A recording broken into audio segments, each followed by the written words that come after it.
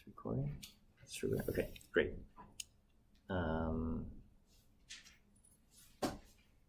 Test. Okay. All right. Okay. Just want to start with a quick review of what we looked at last week. Okay. So last week we talked about the t-test for independent samples of data. Okay. And the idea there was we wanted to look at two samples of data and see what the samples say about their respective populations. Okay. In particular, we want to know, is it possible that the two populations have the same mean? Okay. Or do we have evidence that the population means are different? Okay. And so the claim that we are testing we call the null hypothesis, and we write something like mu1 is equal to mu2. Okay. And then the alternative would be something like mu1 is not equal to mu2, or depending on the question, we might say mu1 is greater than mu2, or mu1 is less than mu2, you know, or conversely, they can be rearranged. So you say that the difference mu1 minus mu2 is greater than 0, or mu1 minus mu2 is less than 0. Okay, and so anyway, we go through these calculations, right? And we arrive at something called the p-value. The p-value, the definition is, it is the probability of observing our data's test statistic or something more unusual if we assume that the null hypothesis were true. So I think in our example, I said, you know, we took one sample of carrots from the farmer's market, another sample of carrots from the grocery store, and the average weight of one sample was 65 grams and the average weight of the other sample was 70 grams, right? And if the null hypothesis were true, we would expect the two samples to have the same average, but they came out to be different. And so if the samples come out to be different, does that mean the populations then have different means? Okay. And so the question is, what is the probability of observing this difference of 5 grams if we assumed that the null hypothesis were true? If we assumed that the populations do have the same mean, okay, then yes, we would expect most of our samples to have the same mean, but because of random chance, the samples will have a little bit of difference, right? And so we want to know, well, what's the probability that we get a difference of 5? And so, so in our case, we say, what's the probability of getting a difference of 5 grams or minus 5 or something more unusual? And in our case, more unusual means minus 5 or something more negative. And it also means positive 5 or something more positive, greater than that as well. Okay? And so we went through calculations, right? And this stuff, the standard error, it should look familiar because that's the standard error from our confidence interval for a difference in means, okay? And we did the calculations. We had to use the t-table to figure out our tail probabilities, and I hope this looks familiar. And so we said, you know, the number we have, our value is 2.097, and that's in between 2.197 and 2.086, and therefore our tail area, we don't have an exact value, but we do know it's between 2 and 2.5%. Okay, and so if I double that, because we're looking at both the negative 5 and the positive 5, if I double that, we know our final probability has to be between 4 and 5%. Okay, and so this is the conclusion page. And so what it means when we say our p-value is between 4 and 5%, then the interpretation there is that if the two populations do have the same mean, and I think this is what I still have open here, if the two populations do have the same mean, then it is possible for two random samples, you know, I take a random sample from this population, a random sample from this population, and the two populations have the same mean, okay? It's possible that you end up with a difference of 5 or negative 5 or something more unusual just from random sampling. Okay, and that's going to happen somewhere between 4 and 5% of the time. Right? And so now we're faced with a choice. And our choices are, one person can say, the probability that this happens is less than 5%. Okay, and so it's possible that we were one of the lucky 5%. Okay, but I'm gonna say 5% is pretty low, and I don't think I was one of those unusual 5%, right? And so I'm gonna doubt my sample was the result of random coincidence, and therefore we conclude that the two populations do have different means. So that's one possible conclusion. Okay. The other possible conclusion, looking at the same data and the same result, is to say 4 to 5% is a small value, but it's not something we can just ignore. Okay, I'm not ready to just dismiss the possibility that my data was just a kind of a random result of sampling, and so I'm not ready to conclude that the populations have different means. Do both of those conclusions make sense? Okay, and so the question here is where should we, who's right? Is person A right or is person B right? Okay, and the answer is we don't know who's right. Okay, and I guess the other question is, should we be person A or should we be person B? And the answer, just like everything else, is it depends. It depends on the situation. What is the consequence of coming to a conclusion, coming to the wrong conclusion? And so we're going to take a look at that here. Okay, so we went through the process last week of getting to our p-value, and today we're going to talk about taking this p-value and making an appropriate conclusion and really understand, or at least trying to understand its meaning here. Okay. I guess one thing to note is that most journals, or maybe not most, well, so this policy has come under a lot of fire, is that a lot of journals, medical journals, scientific journals, and things like this, just kind of have a blanket p-value 5% policy, and meaning that for them to even consider publishing an article, the resulting p-value has to be less than 5%. All right, and if it's less than 5%, then they're willing to publish it. If it's greater than 5%, they're probably not willing to publish it. That policy has come under fire, quite a bit in the last decade, because probably our thinking needs to be a little bit more nuanced. There's a push by some people to get kind of the p-value that we should look at to be like less than 1%, for us to say it's small enough to reject the null hypothesis and all of that. So a lot of debate. You can look up the null hypothesis significance testing debate, and I don't know. People have strong opinions on the subject. Okay, but let's talk about this, right? All right. So my first question, or the first slide, will be: how do we decide whether a p-value is large or small?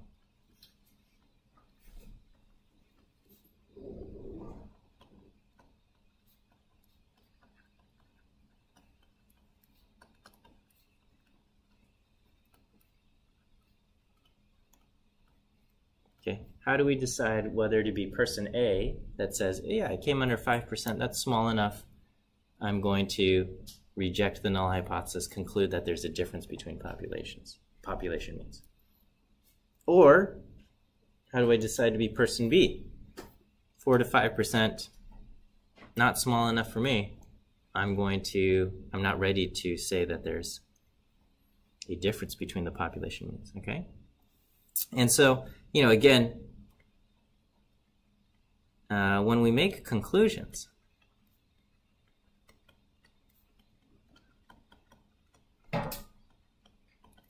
the idea is this, right?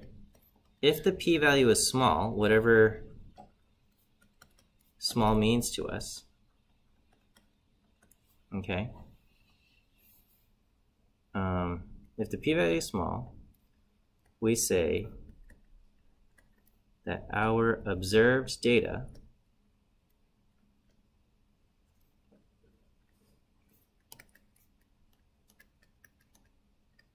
unlikely to happen by random chance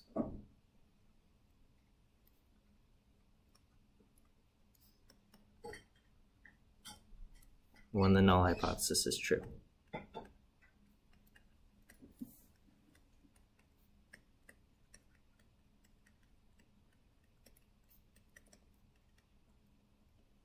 Okay, and so, you know, the fact that our data did happen, right?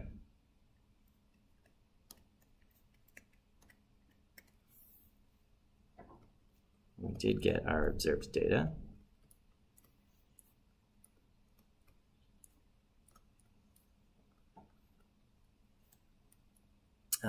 Leads us, or, you know, provides evidence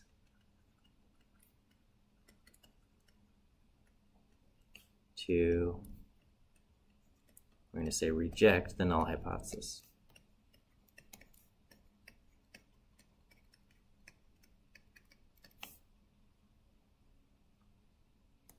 So that's what we say. If the p-value is small, we say that our observed data is unlikely to happen by random chance when the null hypothesis is true. Okay?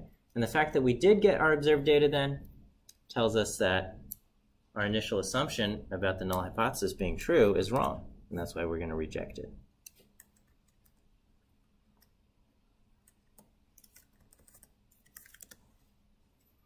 Okay? And on the other hand, if the p-value is large,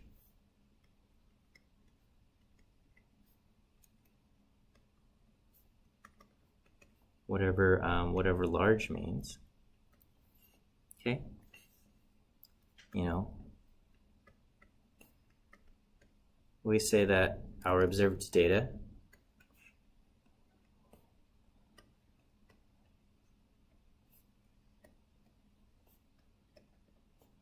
has a reasonable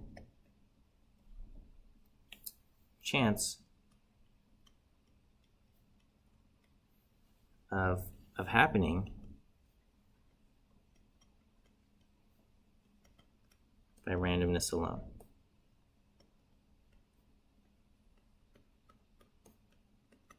Okay, and so so therefore, or I should say, happening by randomness alone when the null hypothesis is true.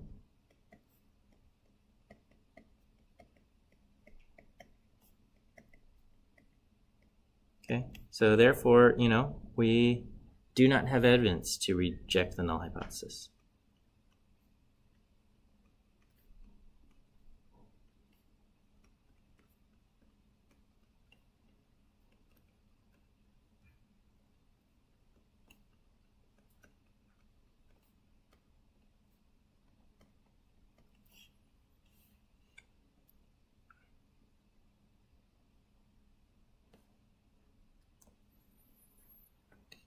Okay, and so, you know, the process is that at the beginning, before we even do the analysis, we're supposed to pick a significance level called alpha. So I'll let you guys catch up. I'm going to flip to the next slide. Okay, so this is these are the conclusions that we make. All right. And okay, and so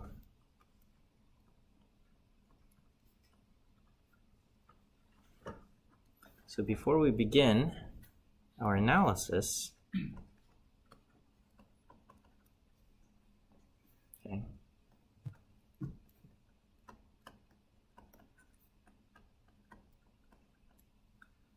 we should select a significance level .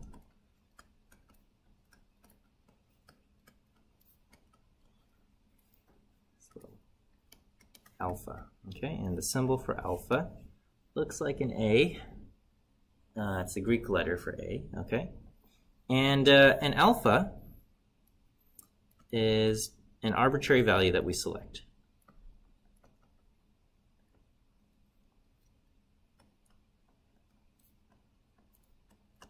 Okay, and once we've selected an alpha, basically the decisions are based on our p-value versus alpha.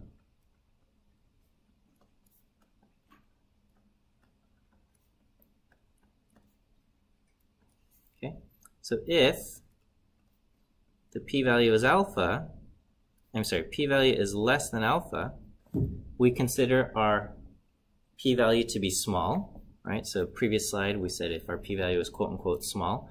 P-value small means p-value is less than alpha.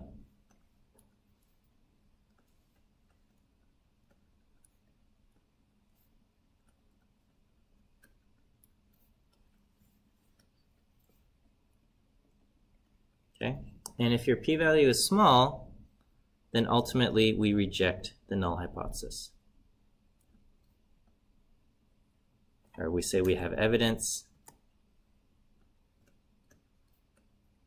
We have evidence to reject the null hypothesis.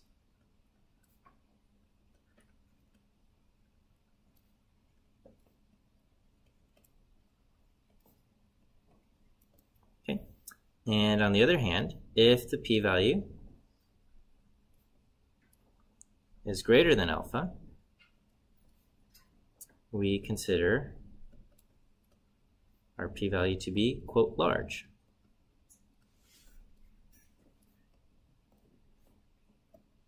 And we would say, we do not have evidence.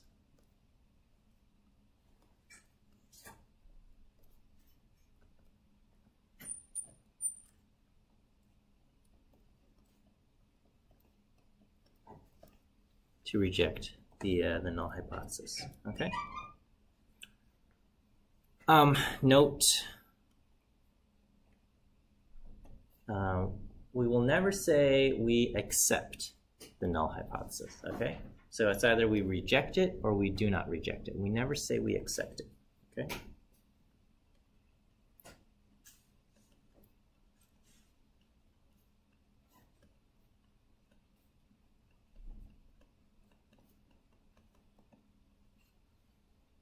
Okay, so common choices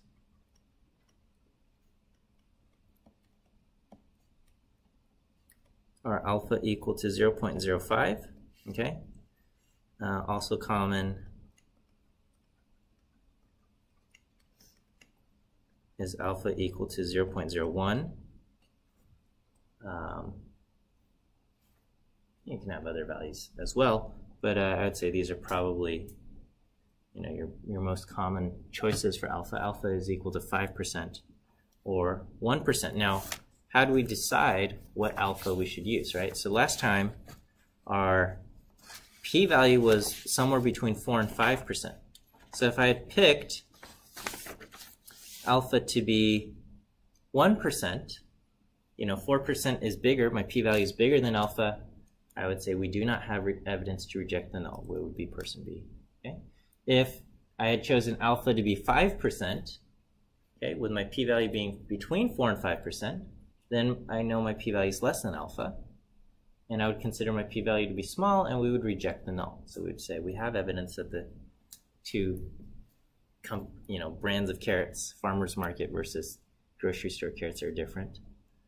And on the other hand, if our alpha was small, with the same p-value, we would say, I'm not ready to make that conclusion. Maybe what I saw was a result of random chance.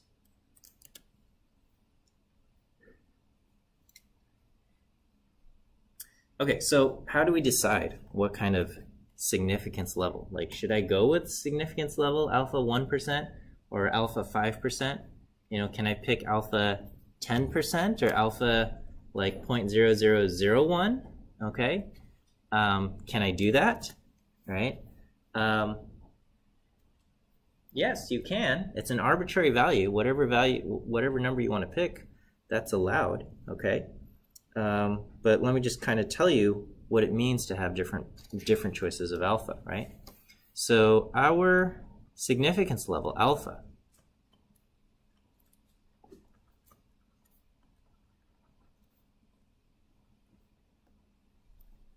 is equal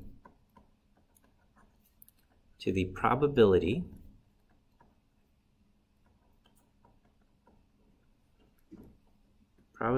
of making what we call a type, this is an unfortunate name, type 1 error. Okay, so kind of modern statistics with this whole hypothesis testing stuff. I don't know if we would say this modern, but this hypothesis testing, I would say, was established, you know, early 1900s, like the 19 teens, 1920s, something around there. And you know, Ronald Fisher is kind of the father of all of this. He realized that there were two types of mistakes that were inherent to the process of null hypothesis testing, and he didn't have a good way to name them, so he called them type 1 error and type 2 error. And later on, we came up with better names. Okay, we have the false positive and the false negative, and I think those are a little bit better. But the names type 1 and type 2 are have stuck around in the literature, and so we have to learn them as well. Okay, but they unfortunately type 1 and type 2 are completely non-descriptive, but that's just what it is. Okay, okay. So the type 1 error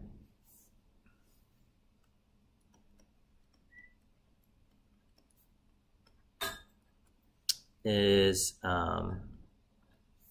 also known as the false positive.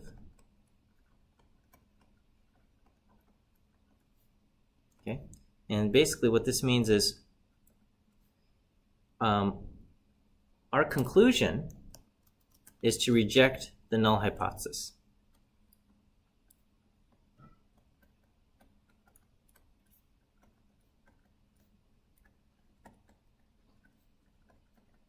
Okay, but this was the wrong decision because in real life, in reality, the null hypothesis is actually true.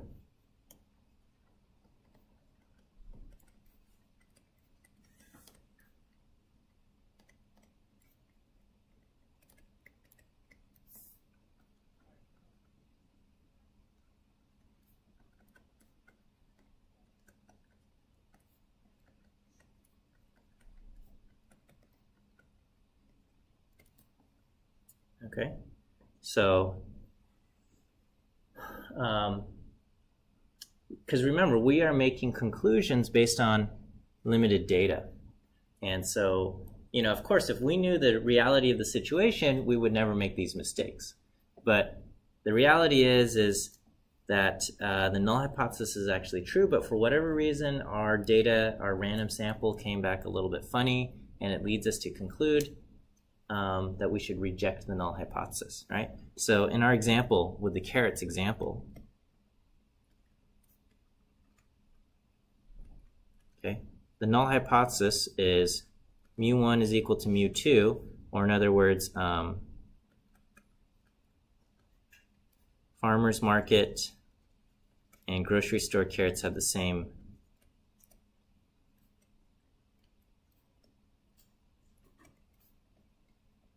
mean weight.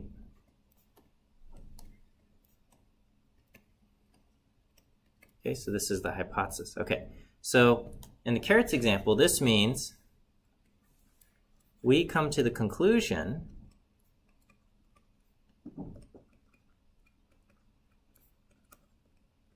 that there is a difference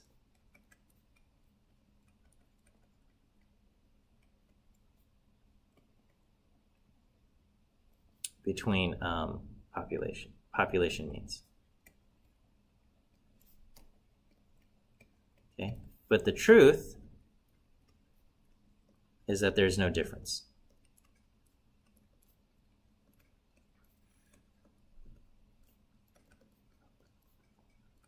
Okay, maybe we just got a weird sample of data that led us to the wrong conclusion.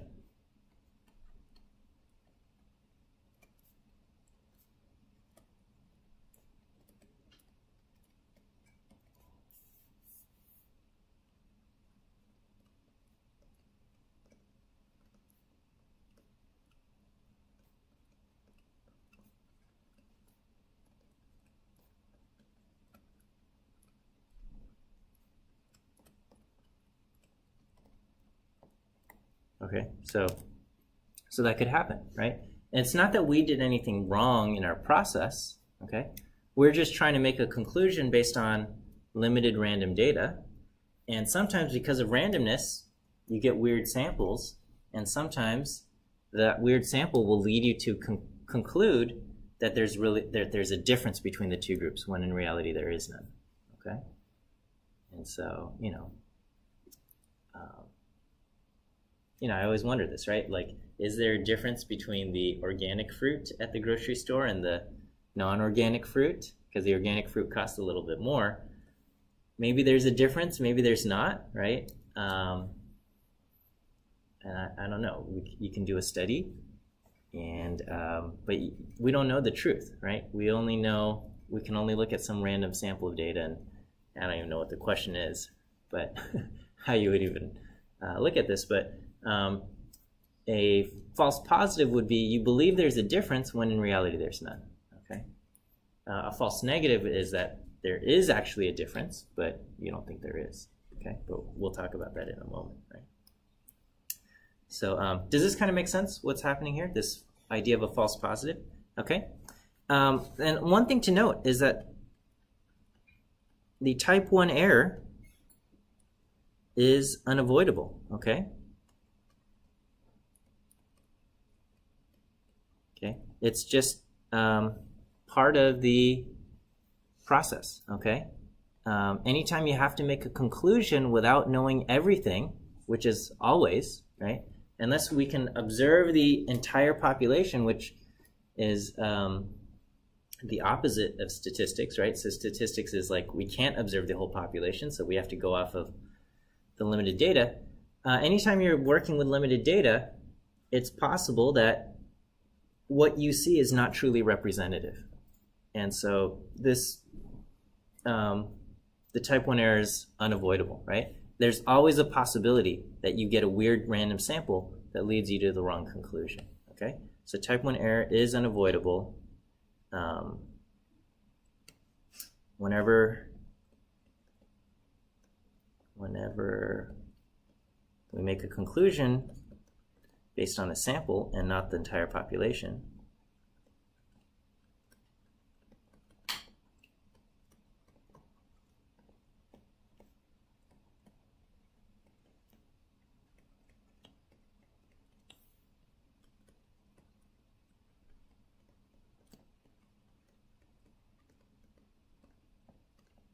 Okay, we could be making a mistake.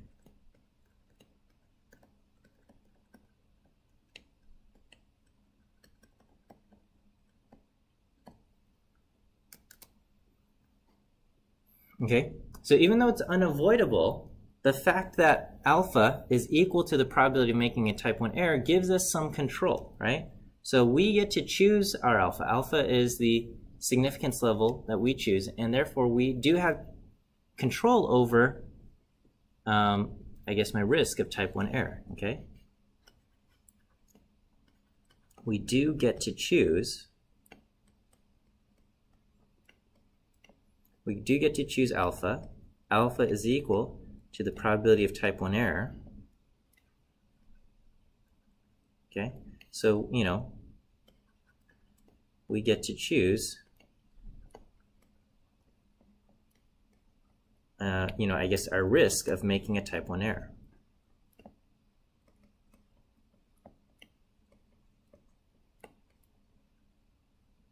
Okay. So if alpha is equal to 0.05, we have a 5%, 0.05 chance of making type 1 error.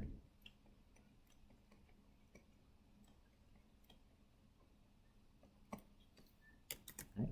Is that okay?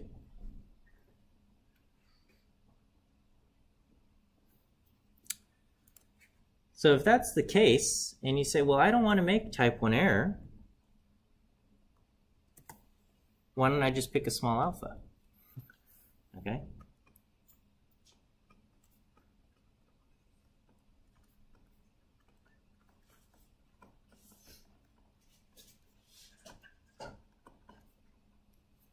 Why don't I just pick a small alpha to reduce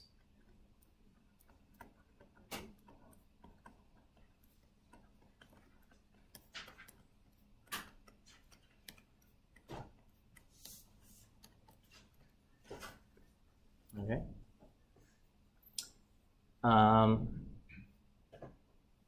That's a fair question, right? Because we get to choose alpha, and if alpha is the risk of making a type 1 error, why don't I just choose to minimize my risk of type 1 error? Okay, that seems fair, all right? But so the trade-off is that decreasing alpha will reduce type 1 error, or the risk of type 1 error, but will increase the risk of making the type 2 error. So there's a flip side, okay? So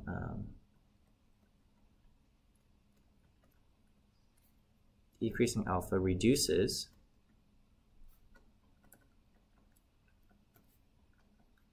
risk of type 1 error, but will increase risk of type 2 error.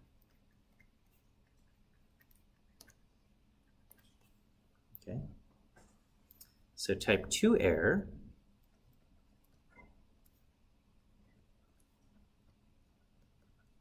this is known as our false negative. Okay. The type 2 error is, our conclusion is, do not reject the null hypothesis.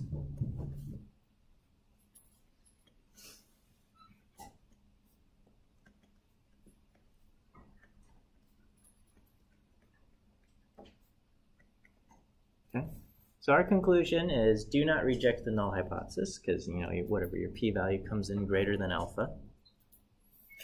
But if this is an error, but this conclusion is a mistake. Our conclusion is, do not reject the null hypothesis, but this conclusion is wrong, because in reality,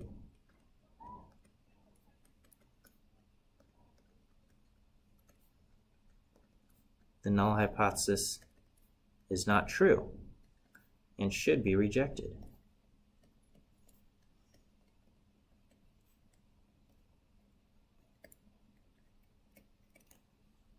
Okay, so in our caret example, okay, so again, the null hypothesis are that the two populations have the same mean. Okay, and so type 2 error would be, okay, we conclude, or we say, that we do not have evidence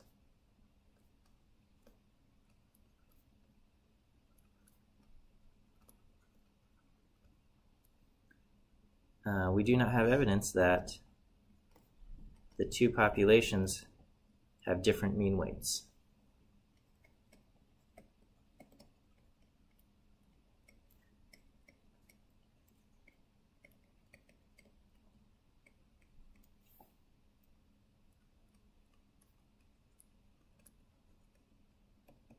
Okay, so we say that we do not have evidence that the two populations have different mean weights, but the truth of the matter is that if we did look at the entire population, they do have different means, okay? But in reality,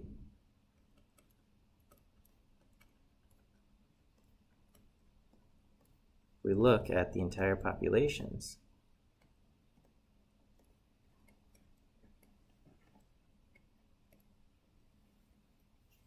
okay? But in reality, if we look at the entire populations,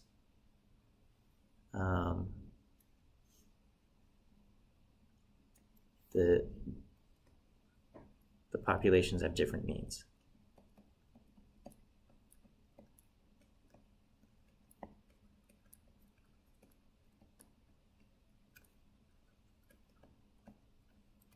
Okay.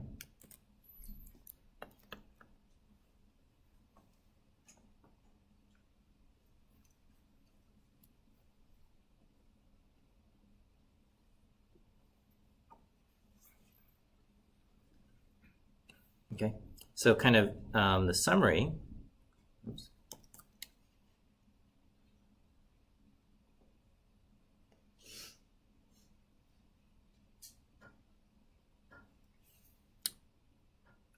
Is alpha is equal to the probability of making a type 1 error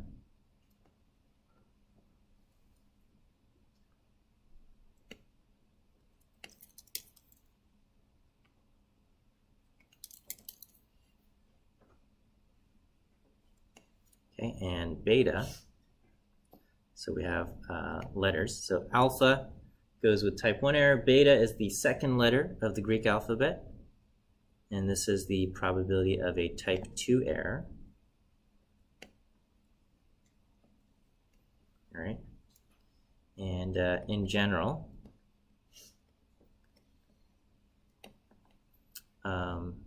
decreasing alpha increases beta, and increasing alpha decreases beta.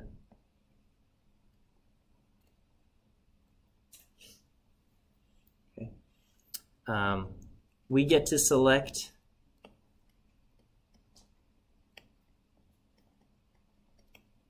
alpha directly. Okay. We do not have direct control over beta. Beta is indirectly related to alpha, but there's other factors that also affect beta. Okay, so we do not direct control over beta. Okay. There's also a special thing. 1 minus beta is known as power. The power of a test. And so this is probability of not making type 2 error.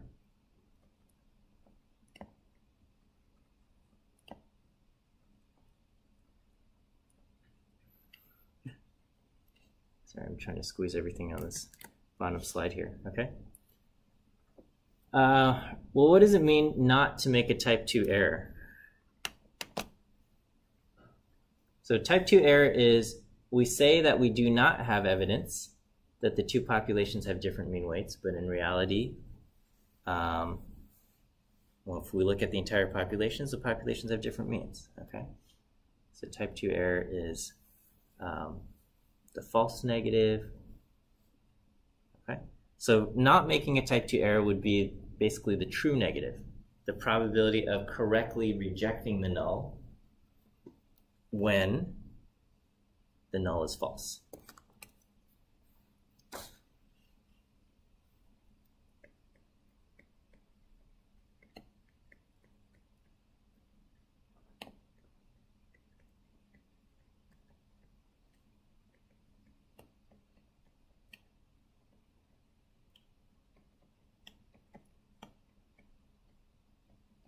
Okay. So if the two, I don't know, populations of carrots truly are different, what's the probability that we come to that correct conclusion? Okay, what's the probability that we are going to reject that null hypothesis? And so sometimes you'll hear about power studies, trying to figure out exactly how much data needs to be collected so you can make the correct conclusion and things like that. I know, it's a lot of text. Is this okay? Kind of all of this stuff here? All right, so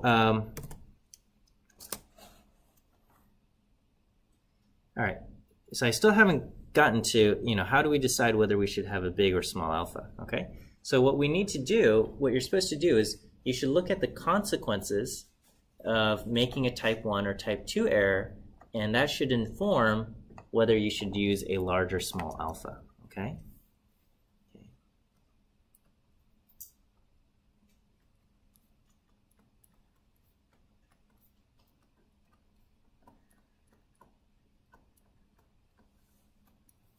We should look at the consequences of making a type 1 or type 2 error.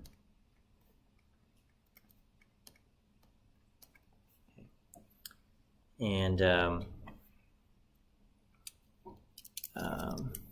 we should look at the consequences of making a type 1 or type 2 error, and that should affect whether that should inform whether we should pick a large or small alpha.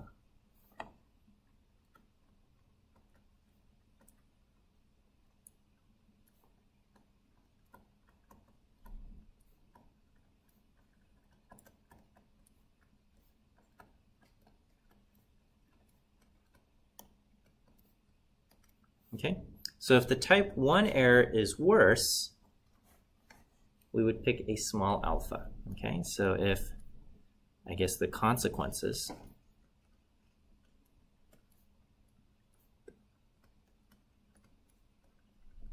type 1 error is worse,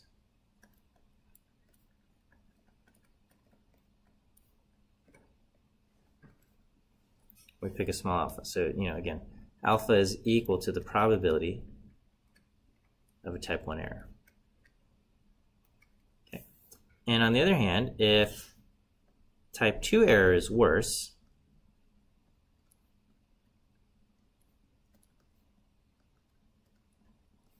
okay, we pick a large alpha.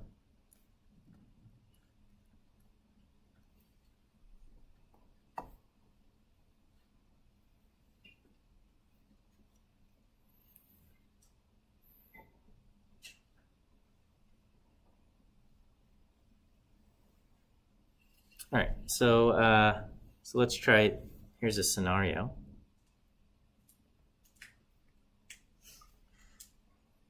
All right, so we'll say a patient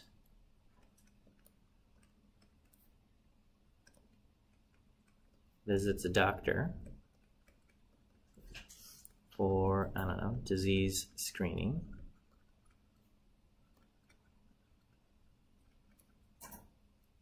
Okay.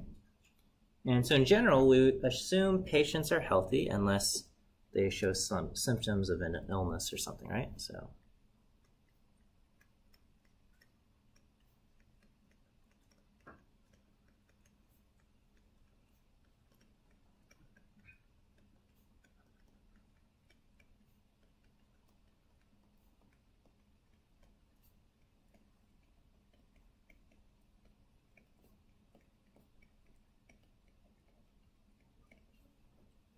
okay, so we have the null hypothesis. We are going to say the patient is healthy.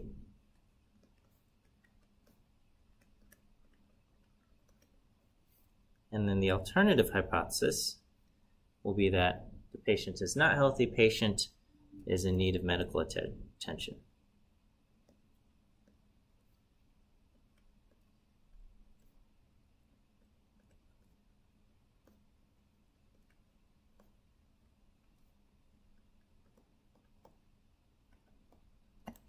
Okay, so, the ideal scenarios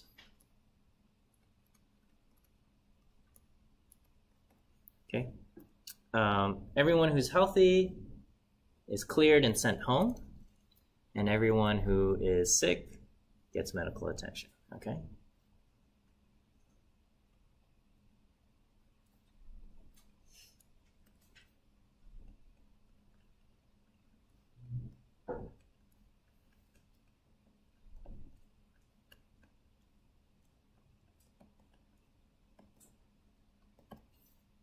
Okay.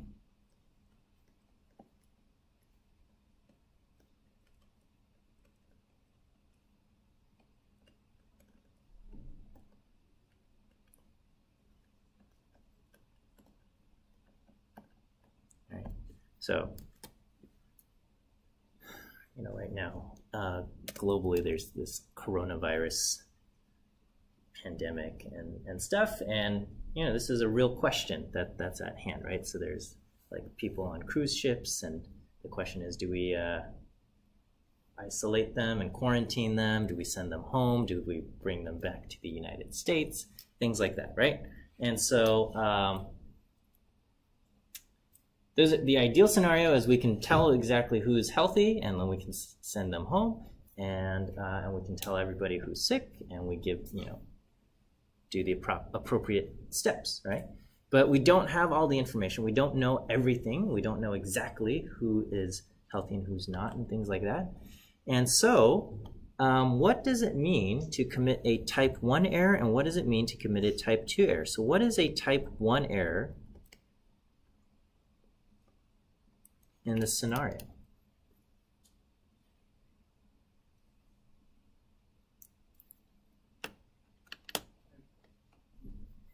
One error is that someone was falsely identified as being sick when they're not.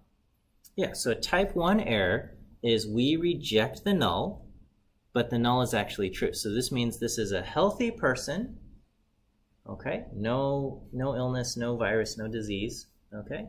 But they get flagged as carrying the disease, okay?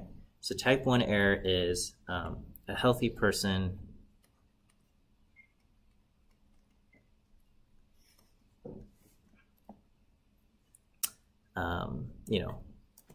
gets medical treatment.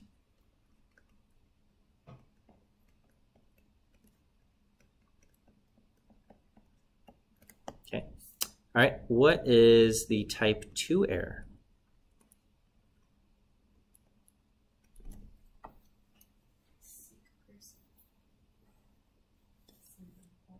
Yeah. So type 2 error is the false negative. Okay. False negative meaning, in this case, a person is actually sick, needs medical attention, but we say, oh, you're fine, and we send them home, okay? So a sick person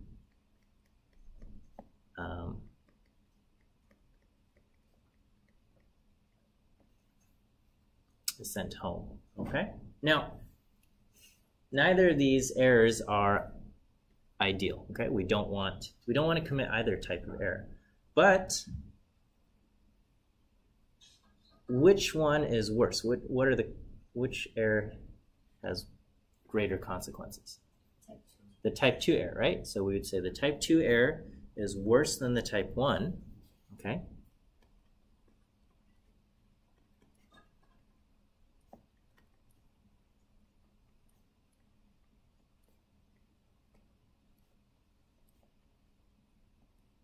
Okay, and so in this case, do we pick a large alpha or small alpha? Okay, we pick a large alpha.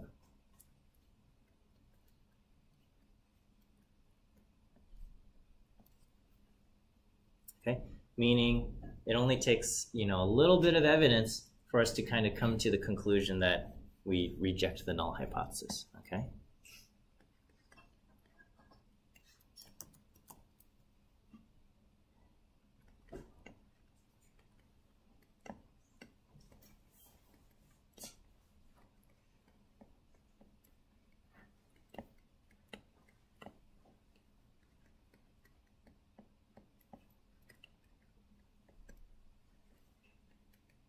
Yes, question. The type 1 error might be more important than type 2 error. Like if a healthy person got a surgery to change their heart or something. Yeah. So, right. So, okay. So, coronavirus aside, let's say there's like, for like cancer screening, right? So,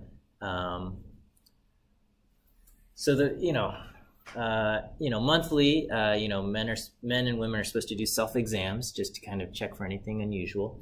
And those things, the self-exams at home have a very high alpha. Anything wrong, they say go see a doctor, right? You go on WebMD, slightest symptoms, go see a doctor, right? Is going to be WebMD's recommendation. But, you know, just because you walk into the doctor's office and you show some symptoms, the doctor's not going to say immediately, okay, now we need surgery. Now we need to start you on this very rough drug, chemotherapy or something that has, major consequences. There's usually a series of tests that you have to kind of go through, biopsies and stuff like that, before they start something, where there's serious consequences, right? Yeah, obviously we don't want to just say like immediately surgery without further screening. And so those further screenings will have lower and lower alphas just to kind of make sure that we're making the correct decision. But yeah, as far as being at home and you just type your symptoms into the computer and it says, what should you do? Almost all the time it's going to say, go see a doctor. There could be something wrong, okay? Because that's operating with a very high alpha. Only a little bit of evidence for them to say, you know what, let's play it safe. Let's send you to the doctor. Because, WebMD's philosophy would be, it's worse that,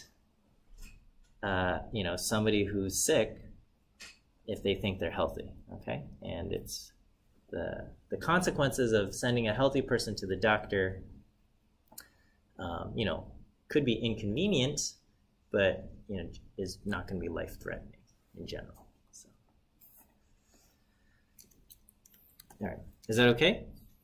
Yeah, question. Is there some sort of direct relationship between alpha and type 1 error? Yes, so alpha is equal to the probability of type 1 error.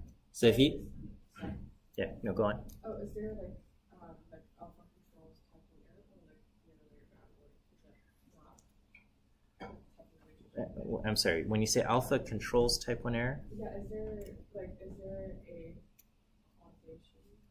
So, okay, so type 1 error is only, so alpha has nothing to do with like the data that you've collected, okay? Alpha only has to do with whether your conclusion is I should reject the null or don't reject the null, right? Because if your p-value comes in under alpha, you're going to say I'm going to reject the null hypothesis, right? So the data is unaffected by your alpha, okay? But whatever you choose for alpha is going to be whether is the threshold at which you say I'm going to reject the null or I'm not going to reject the null, okay? And whatever threshold you choose, when you decide you have enough evidence to reject the null or not, is directly related to how often you're going to make this mistake, okay? Because at the heart of it, right, if alpha is 5%, okay, that, if we think about it, right, if our p-value comes in at 5%, that means there is if our p-value comes in at 5% and that leads us to reject the null or whatever, p-value equal to 5% means even when the null hypothesis is true, there's a 5% chance of producing this data just from randomness, right? So our choice of alpha is directly related to how often we'll commit type 1 error, but it has nothing to do with kind of the data we've gone through. Yeah, go on. It's just a follow-up question. So how do you calculate, or like how do you know probability of type 1 error that we're going to make? What do you mean? How do we know the probability of making a type 1 error? Yeah. First of all, we don't know if we've made a type 1 error or not, okay? That's just, we don't know, okay? We just, when we say, when I made my decision with alpha equal to 5%, I am accepting an inherent risk that I'm going to be wrong 5% of the time, okay? But we will never know if we've made a type 1 error or not, and until like we gather more data or we see the population or something, okay? We're always in a situation where all we have access to is the sample of data that we have, and we're hoping our sample of data is representative of the population. But because it was a random sample, sometimes you get weird samples. Sometimes you get weird samples that will make you think this is what's happening in the population, and then in reality, it's different and it's surprising. Okay,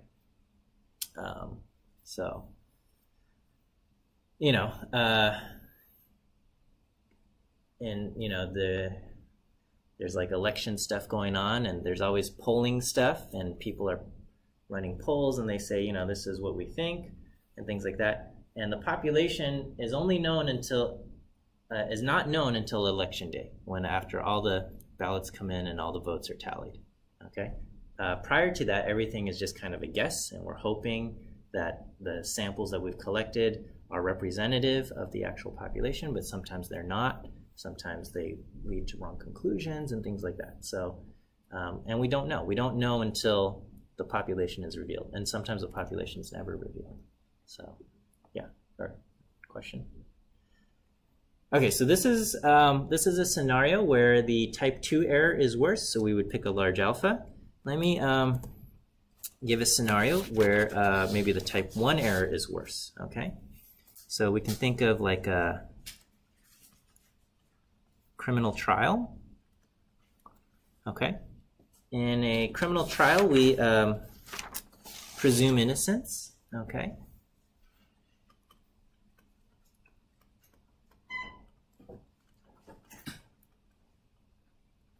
And so the null hypothesis is that the defendant is innocent.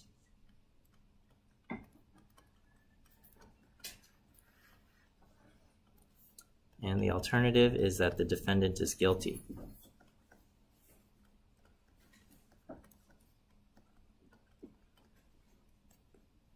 Okay, and ideally, everyone innocent is acquitted.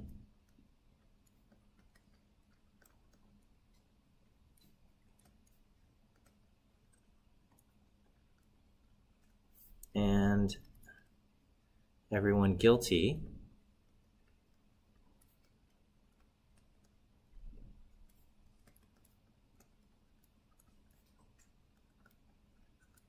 is convicted, okay? What would a type 1 error be in this scenario, and what is a type 2 error?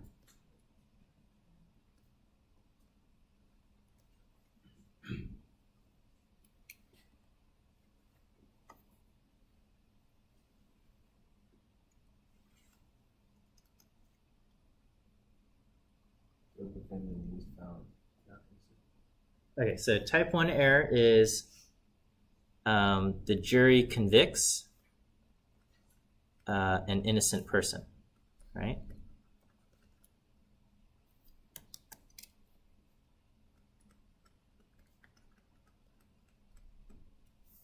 Okay, and then the type 2 error would be what? So jury lets a guilty person go free, okay?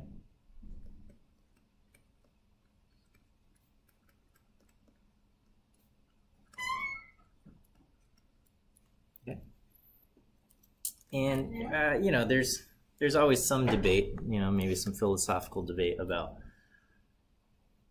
which of these things are worse. But you know, our justice system is set up to say that type 1 error is worse. It is worse to convict an innocent person. You know, especially you know, like well, okay. So you know, our justice system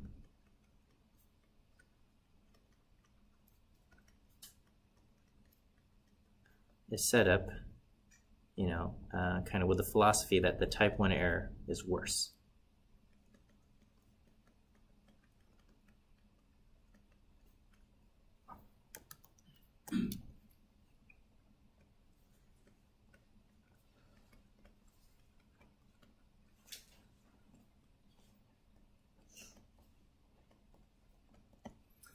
All right, and so that means we use a small alpha.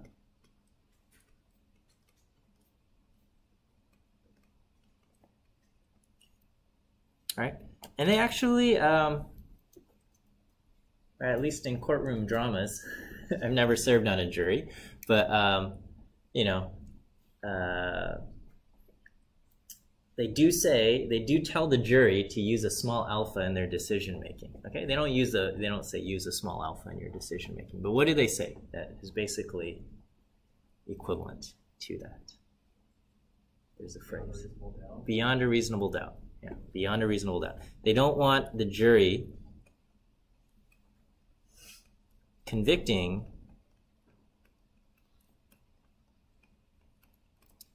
someone because they just have a hunch or a gut feeling or something.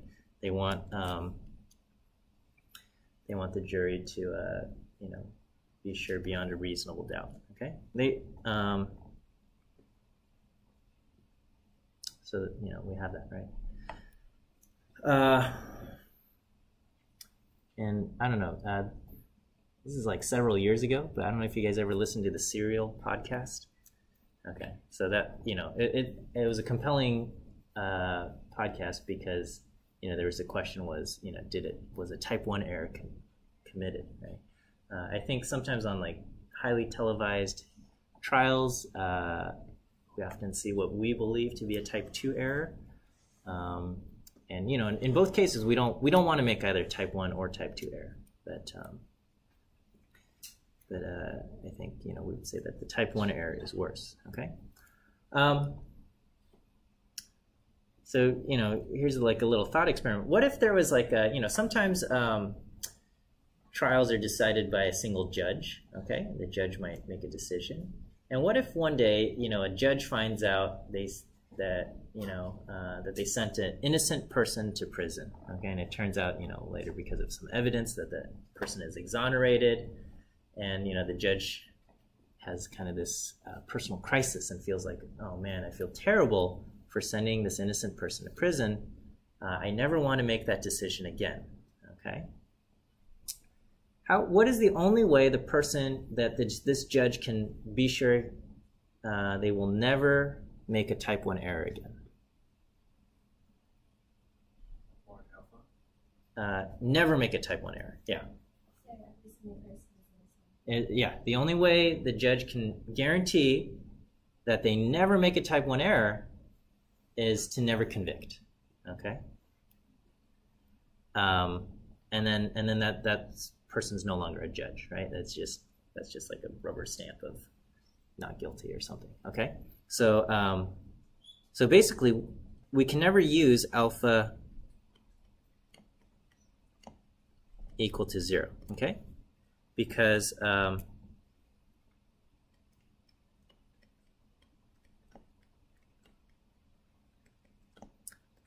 we would never reject the null hypothesis. Thing just died. Likewise,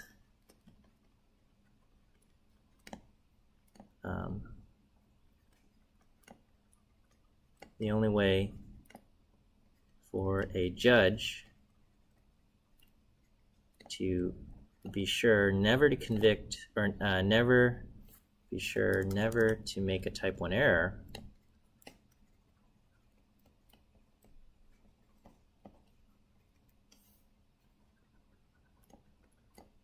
is to never convict. Never convict anyone. Okay, and that's just not going to work.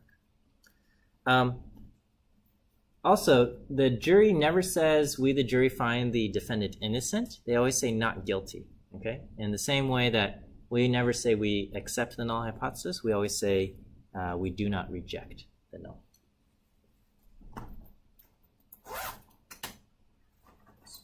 Batteries here.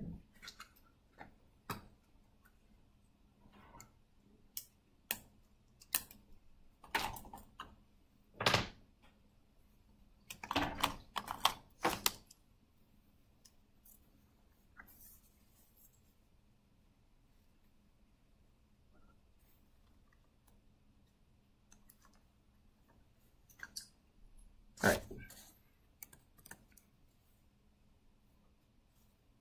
Okay, is that all right? All right, we've got, if you look at a hypothesis test, a t-test, and the confidence interval, they're actually like mathematically equivalent, okay? So a t-test for independent samples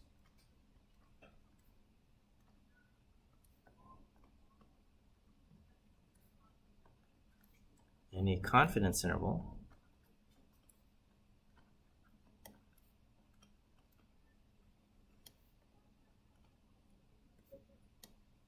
where mu1 minus mu2 are mathematically equivalent.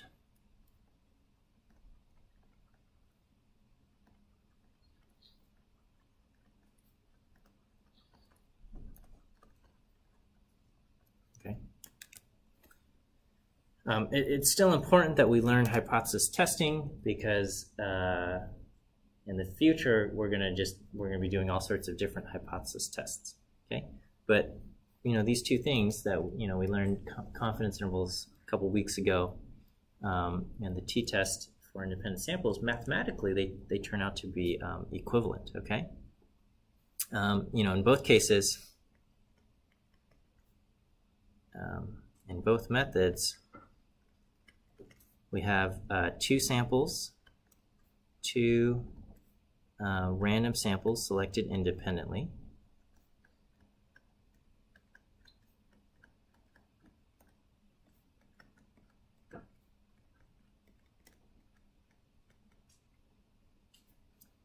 And we wish to make a conclusion about their respective populations, or the means of their respective populations.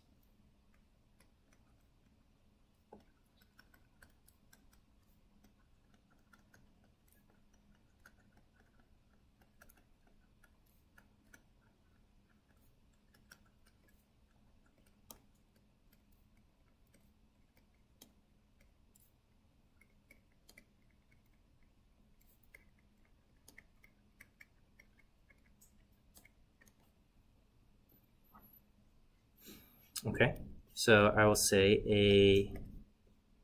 I guess I have to specify this, a non-directional hypothesis test.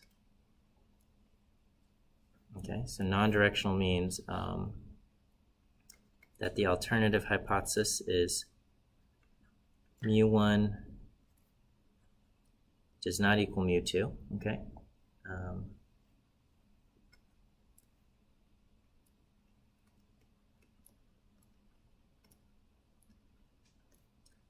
Non-directional uses the not equal sign.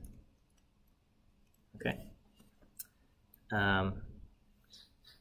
Non-directional hypothesis test with significance level alpha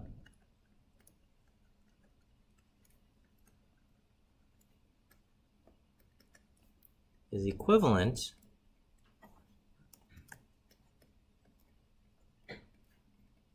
to a confidence interval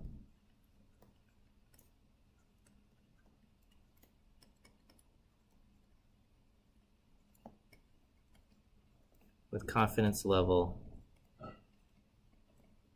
equal to 1 minus alpha. Okay?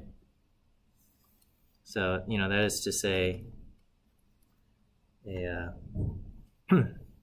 hypothesis test with alpha equal to 5% is equivalent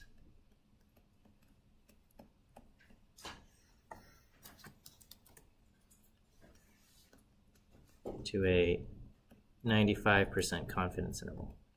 Okay, and then likewise, alpha equal to 0.1% is equivalent to a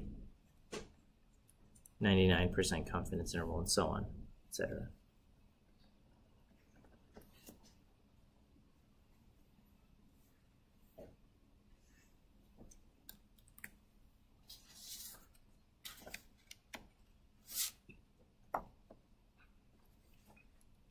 All right, so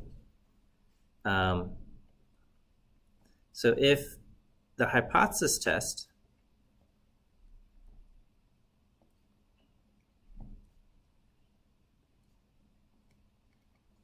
has p-value less than alpha, what do we conclude? If the hypothesis test has a p-value less than alpha, we say we reject the null hypothesis and conclude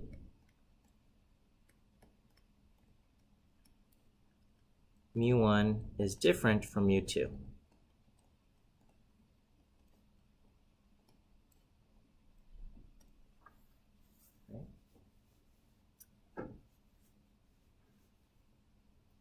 Okay. If you made a confidence interval for the same data, I'll say 1 minus alpha confidence interval,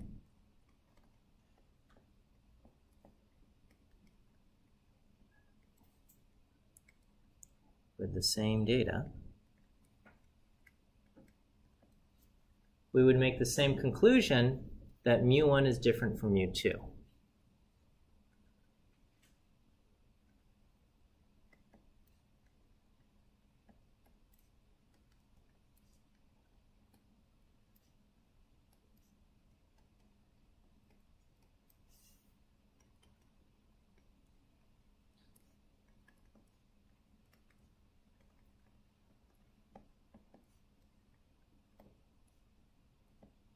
Okay, we would make the same conclusion that mu1 is different from mu2, which means regarding the confidence interval, would 0 be inside or outside of the interval?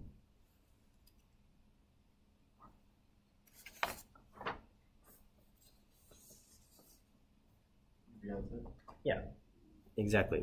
We can be sure that the confidence interval does not include 0. Okay, we would make the same conclusion that mu1 is different from mu2, or we know that the confidence interval does not contain 0.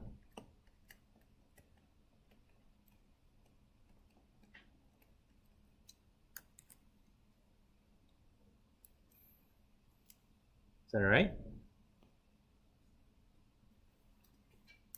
All right, let me give you some practice questions, okay?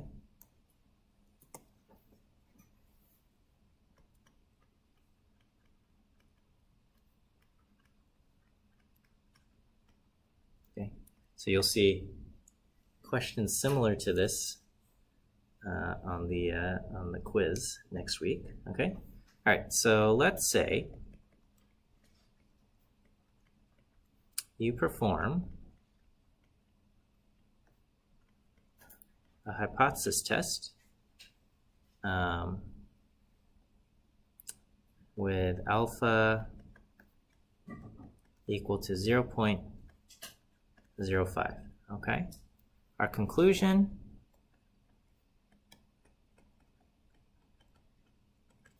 is do not reject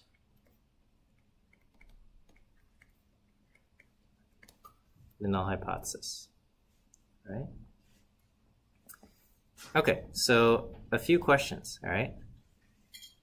What would happen?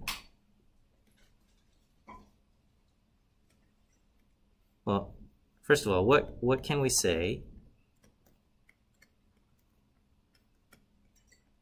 about our p-value? Okay, all right. Okay, what would happen if we did the same test? If we used the same data and same test,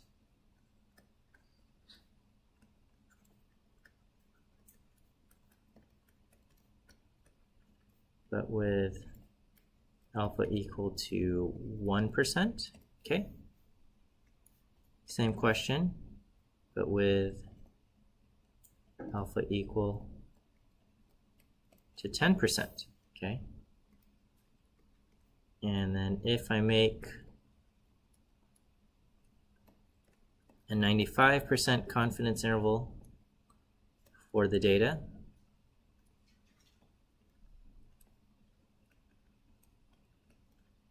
will the confidence interval contain 0? Okay. If I make a 99% confidence interval, will it contain 0? And same question, but with a 90% confidence interval.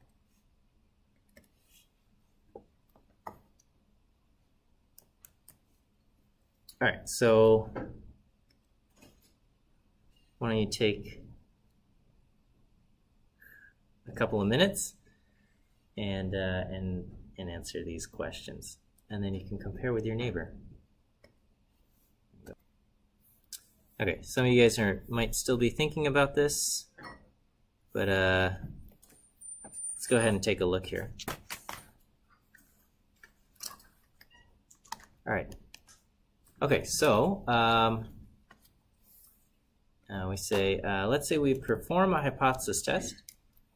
We use alpha equal to 5%, and our conclusion is that we do not reject the null hypothesis. Okay, so first off, right off the bat, what can we say about our p-value?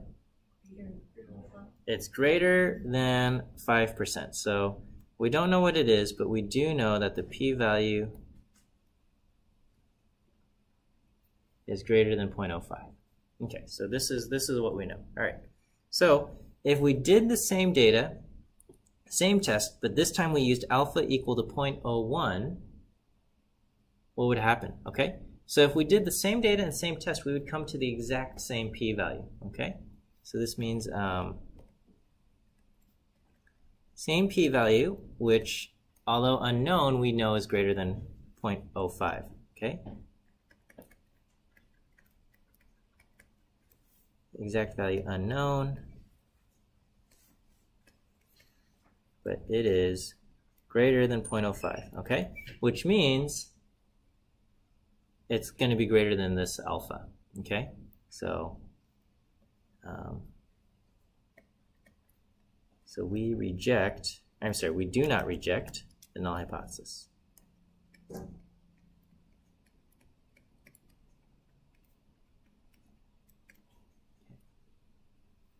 All right, if we did alpha 10%, what can we say anything? Yeah, so this is unknown. Okay, all right. We do not know if the p-value is greater than alpha or not. Okay. If we make a 95% confidence interval, will the confidence interval contain 0? Yes. Okay. So we concluded, so with alpha equal to 0.05, we did not have evidence of a difference.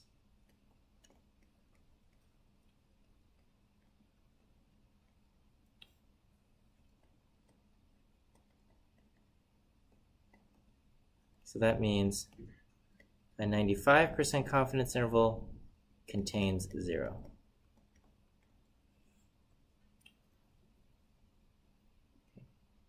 All right, a 99% confidence interval, okay, that would go along with the 1% alpha. All right, that one also do not reject, so this one will contain 0.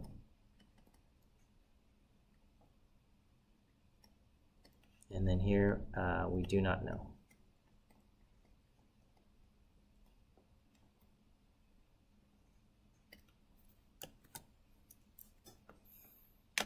Is that okay?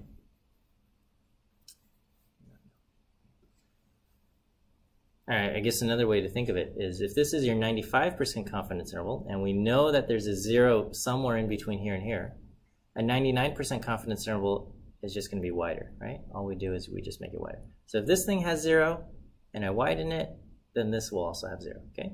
On the other hand, if this has 0 and then I go down to a 90% confidence interval, which makes it smaller, it's possible that if 0 is close to the edge here, if I make it smaller, it's possible that 0 is no longer in the interval. Okay, we don't know.